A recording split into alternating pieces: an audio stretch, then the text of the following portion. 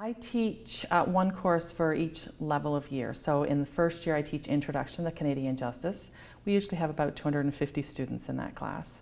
Second year, Criminal Code, which of course I brought with me because, as I've told all of my students, you must take it with you.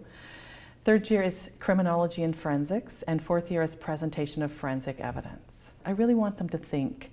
I use the Socratic method more, so I'll stand up and put something out there and then want to hear what they have to say about it. And for the most part, they are very interactive, and it creates all sorts of interesting dialogues so that we can all kind of put our minds to what law really means in life and how it's important, and why they should be spending time thinking about it. I think probably, it would be take too long to tell you what law means to me, but what I think it could mean to students, because it touches every part of our lives.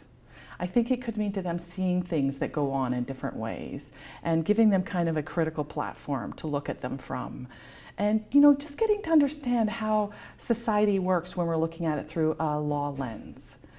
And I think informing my teaching really is students. What that seems to engage them, what doesn't engage them, how we can get concepts across. I seem to have been able to explain these concepts in ways that people can understand them. I love the energy from the students, I love the dialogue, I love the creative thinking, and just the whole kind of classroom environment here. And so I'm fortunate because I get to teach students, many of them, every year. So I watch their development, and then they get to know me. We can have really good discussions. So yeah, it's lovely actually. Trying to get difficult concepts across in a clear way and get people engaged in them inspires me. Taking the Criminal Code, for example, isn't that exciting? Okay, this is real life soap opera. Okay, so you can read here all sorts of cases about different sections of the Criminal Code that really happened. So taking real life things that have happened and putting them in a legal context and using them as an instructional tool is very exciting for me. I'm inspired by that. And so I want them to feel confident in who they are and speaking up about their ideas. They don't have to be right, but they do kind of have to own their ideas a little bit.